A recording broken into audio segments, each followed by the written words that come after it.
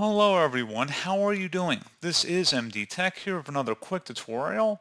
In today's tutorial, I'm going to show you guys how to remove malware and viruses from your Windows 10 or Windows 11 computer using built-in software that Microsoft has on the Windows operating system. So this should hopefully be a pretty straightforward process here, guys. And without further ado, let's go ahead and jump right into it. So depending on the level of malware infection, you may want to consider just reinstalling Windows, doing a fresh factory reinstall of the operating system or system image. However, in some cases, if it's a minor malware infection or you just want to try and see if there's anything on your system, you might want to just use this Windows Defender software. Now, there are a lot of different applications out there. You can spend all day running different scans. However, Windows Security does a pretty good job nowadays of detecting most malware and viruses on your system. So if you just want to run a quick scan, in today's tutorial, I'm going to show you guys how to determine that. And let's go ahead and jump right into it. So all you have to do is open up the search menu and search for security. Best match should come back with Windows Security. Go ahead and open that up. And now on the left side, you want to select the three-lined icon to open up the navigation menu and select Virus and Threat Protection. Select Scan Options. And then I would suggest running a full system scan, which will check all files and running programs on your hard disk. This scan could take longer than 1 hour. You can also select Quick Scan, check folders in your system where threats are commonly found. Custom Scan, if you want to have a specific directory you want to scan for viruses. Or an offline scan, which can be useful if you're trying to detect certain malware viruses that might try and start up when your computer turns on. So this is actually a nice feature that they've finally included in Windows Defender that other antiviruses had as well. I believe Avast was one of the first ones to actually implement something like that, but that was quite a number of years ago.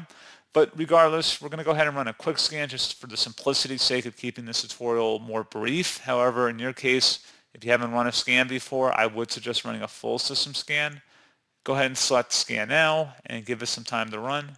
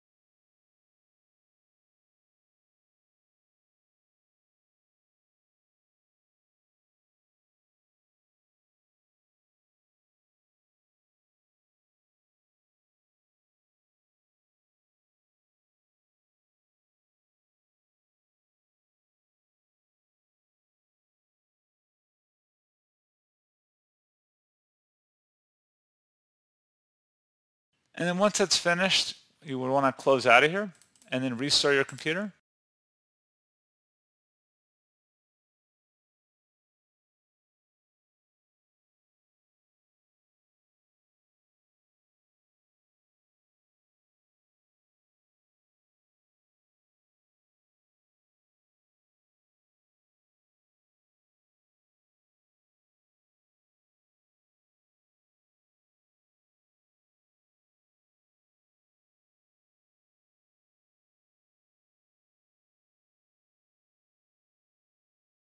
And there you go, guys. Hopefully that was a pretty straightforward process. And as always, thank you for watching. I do hope I was able to help you out, and I do look forward to catching you all in the next tutorial.